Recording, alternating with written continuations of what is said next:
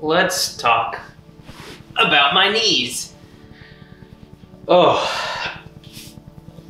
you gotta wear these TED socks for like 2 weeks to keep from getting blood clots. No one wants that. Got my meniscus trimmed up in this one about a month ago, and then 2 days ago we just had this one done. You gotta unwrap it. It's like Christmas. See what the doctors did in there. Pretty interesting content, right? I'm actually super excited about this. It's been super itchy. You just can't get in there for 2 days.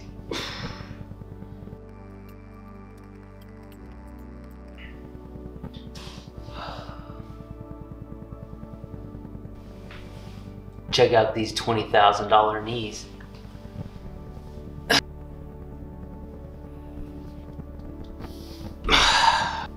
Oh yeah, that feels good. Getting old, man. Kinda sucks. I scraped a little bit off those rocks that I came over.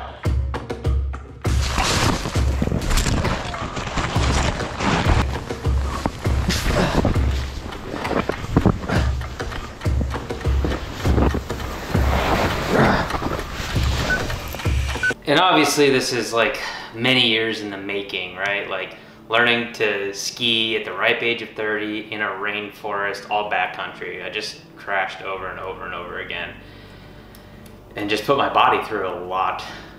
All right, we'll be listening for rocks. Yep. There's some.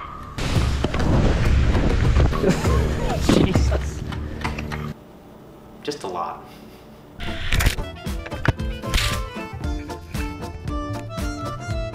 But that all just seemed kind of normal until this summer.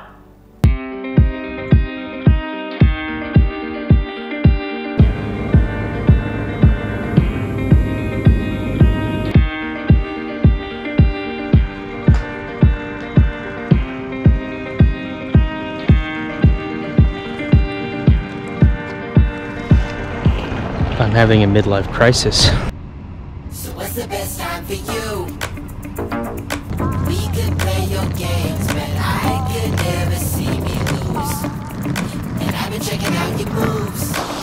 You slip and slide, but I can always catch your groove, catch your groove. I've been hurt before and saw you inside me. Pulling on my heart, all the strings will fly, see. You can take the cake, I'm just icing. Blow so quick, never fuck with the Pisces. But I heard quick. We could change shape in a tick. With a broken heart and nights apart, I'm wide awake and I'm just still thinking about you, baby.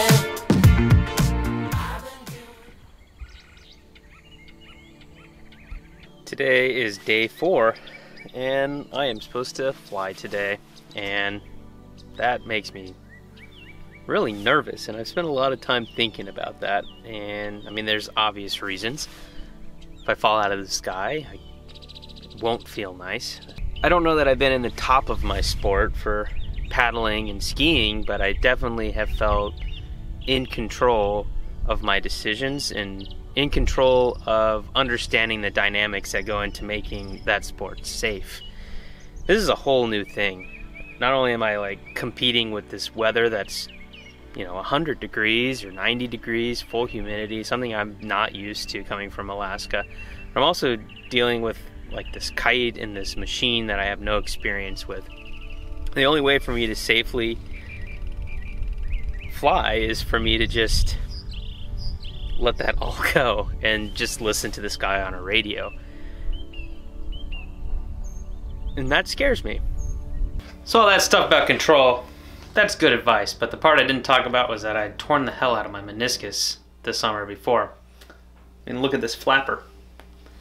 That's supposed to be smooth. And I had to run around with that parachute and the motor on my back wearing this knee brace, and I kept tripping and falling. Which is an unnerving experience. But really, I've been wearing that brace for the last year. Trying to ski, trying to run, trying to work. It's better than nothing. It let me live my life, but man, it was painful. Not very good.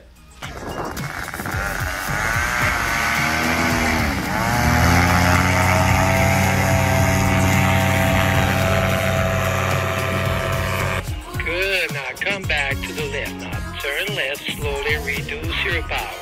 Pressure, pressure, brake now, well, now brake, turn around quick.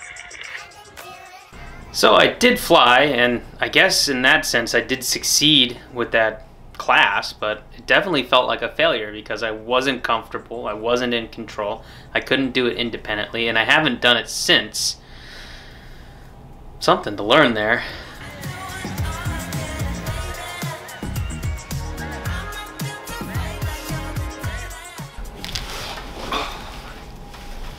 And hopefully this phase of my life is over.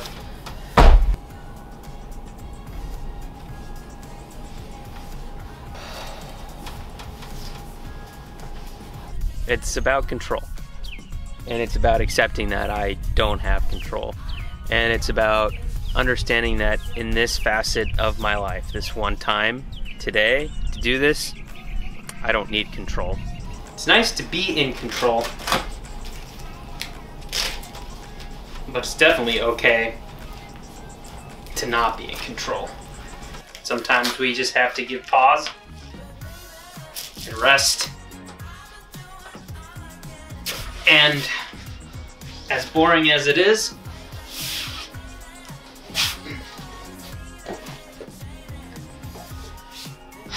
we just have to heal.